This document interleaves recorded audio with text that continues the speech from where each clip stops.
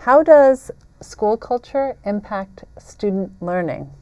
I feel like it's so hard to answer it like with one answer. I feel like it's specific to each school. I think it definitely can impact it.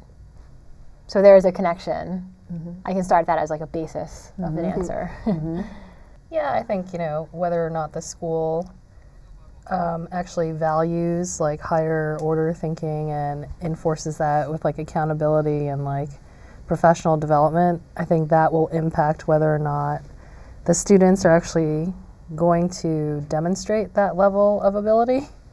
If you only have rote assessments or you don't really work to push people to engage creatively and create those things that are harder to make, like authentic assessment, I guess, then your students are not going to necessarily have that level of mastery.